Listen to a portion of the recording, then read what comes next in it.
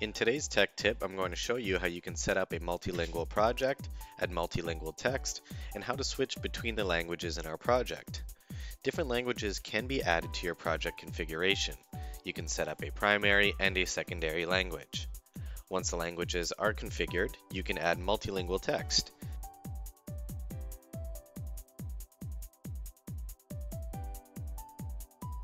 For the secondary text, change the font size to ensure that it is still visible, but not too large so that it will be an issue when reading the schematic.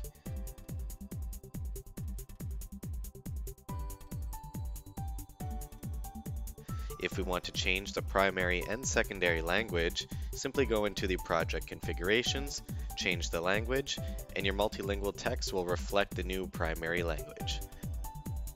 Thank you for joining us in this week's Tech Tip.